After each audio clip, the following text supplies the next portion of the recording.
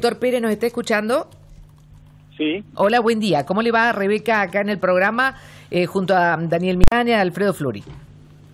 Hola, Rebeca, saludos para todos. Gracias, muy amable. Doctor Pérez, usted representa a este señor que ha tenido esta circunstancia de que, bueno, le han herido y le han cortado sus genitales. Lo primero es, el estado de este hombre, ¿cómo es? Porque desde el hospital han sido muy cerrados, no nos han dicho nada.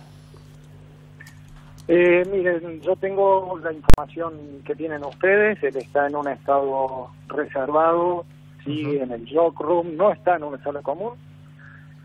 Bueno, sigue en estado de sedación por la pérdida de sangre y las heridas que recibió. Y bueno, es una evolución de horas para saber si lo pueden empezar a despertar y bueno, empezar con su recuperación. O sea, es un estado estable, pero bueno, reservado, por supuesto. ¿Usted ha podido conversar con él en algún momento o no?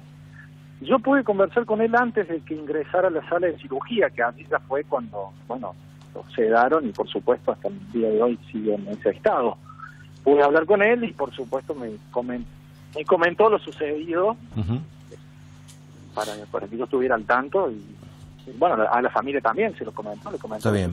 ¿Y en qué circunstancias se da esto? Porque recién escuchábamos la versión del abogado que representa a la chica, en principio a la agresora. Sí. Lo que decía es que desmiente que haya habido una relación previa de amantes o algo por el estilo, y dice que en realidad, le doy la versión que daba el abogado, que en realidad él fue al departamento de ella con la excusa de ir a buscar un instrumento musical que estaba allí, que intentó agredirla sexualmente y que esta chica se defendió de esa manera. ¿Cuál es la versión que le da su cliente? Mi cliente me da otra versión, me dice que es una relación que él tiene desde hace muchos meses, me comenta bien de dónde la conoce para que yo esté al tanto de quiénes serían las personas para cual yo puedo confirmar esta versión, lo cual ya hice y serán puestos a disposición de la Fiscalía.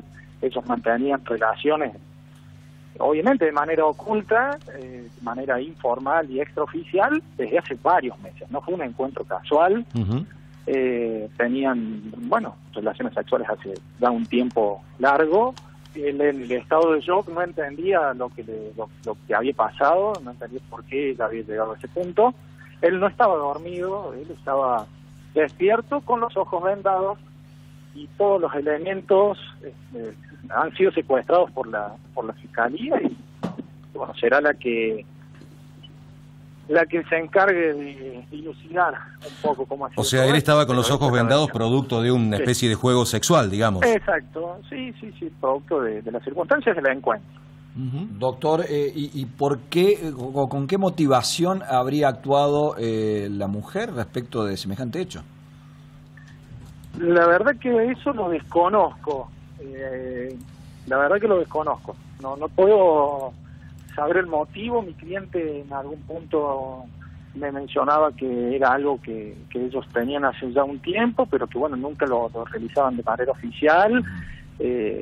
Y no entendía él por qué le había llevado a realizar este acto. Bueno, no había existido una pelea, claro, o un pedido o algo que hiciera no sé, desatar la ira o un brote psicótico, algo.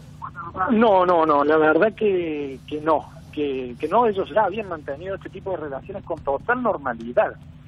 Se veían no solo en el departamento, a veces, bueno, realizaban algunos encuentros en otros lugares con total normalidad. Ni él ni ella eran personas que tengan algún tipo de características para como el hecho que ocurrió. El doctor Nagy, que es su colega que está patrocinando a la mujer, dice que esto no ocurría de esa forma y demás. Usted dice que era con total normalidad. Imagino que entonces habrá personas que puedan testificar que esta relación existía. Sí, por supuesto.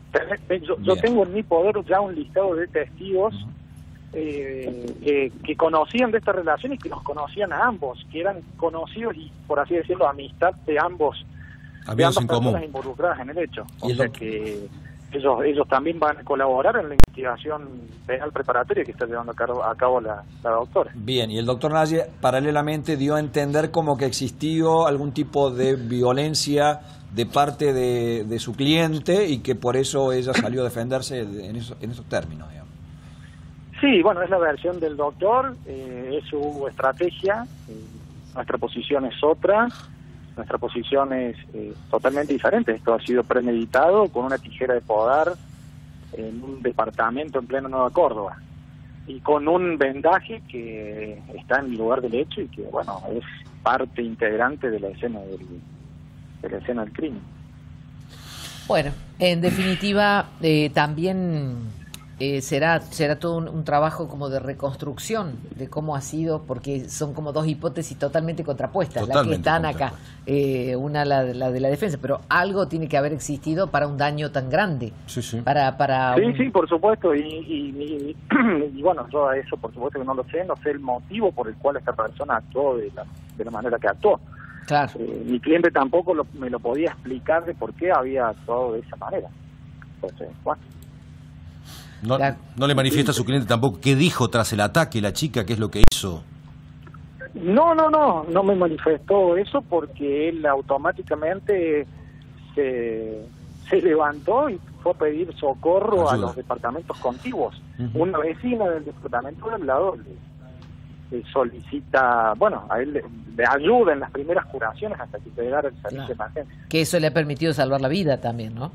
Por supuesto, porque hubo que hacer transfusiones y llevarlo a un estado de coma inducido con intubación para que la sangre empezara a tener la mayor cantidad de oxígeno posible y él tuviera el menor desgaste de energías posible. Y bueno, al principio obviamente se le informó a la familia y a mí esta cuestión de su peligro de vida en una primera instancia que por suerte los médicos de urgencias, con el profesionalismo que los caracteriza, lograron sobrellevar y que estén en un estado estable esta persona. Está bien. Gracias, doctor. Muy amable por el contacto. Bueno, gracias a usted. Adiós. Eduardo Pérez, abogado de este hombre al que le han mutilado sus genitales. Vamos a la pausa. Cuando volvamos, sí.